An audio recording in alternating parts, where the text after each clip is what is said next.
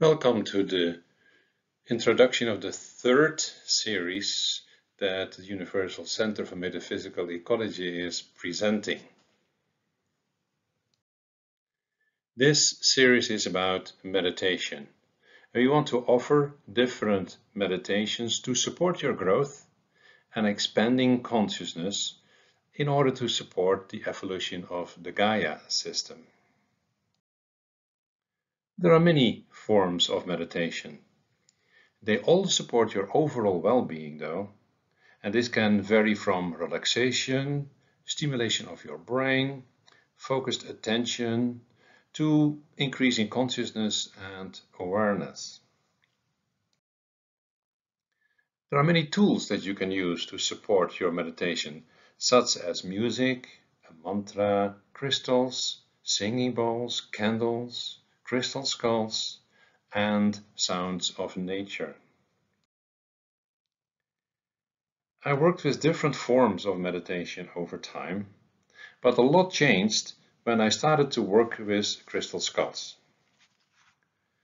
Sam, the skull that you see in this picture, was my first crystal skull, and actually it has been my support for about 20 years now. Meditating with a crystal skull worked so well that the number of crystal skulls began to expand. And about 15 years ago, we started Crystal Skull Meditations, a group that came together every week.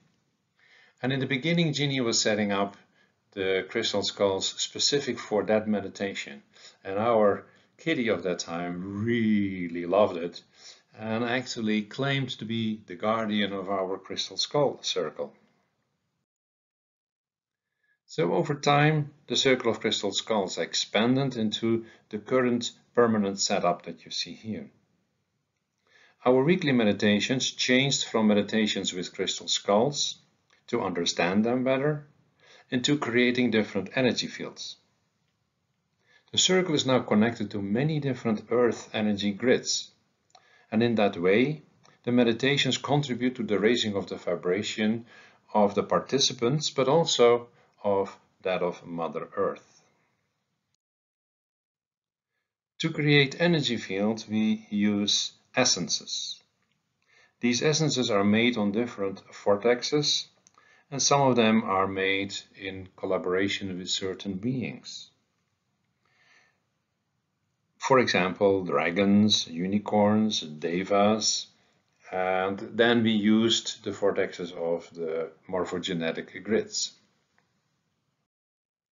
We sometimes will also do meditations in the field, like for example on a place like this, and then we provide the image of the place where we do the meditation, because that helps you to understand and to connect with the specific energies of that location. Every meditation we do is to support Mother Earth, and of course all that lives on her. That includes humanity, but it also includes microorganisms. Not only that what is visible, but also that what is invisible. We hope that you will enjoy the meditations that we will present. And if you don't want to miss any, you can always subscribe to our channel. And as always, if you want to know more about the work that we are doing, both at Metaphysical Ecology and the Universal Center for Metaphysical Ecology, these are the websites.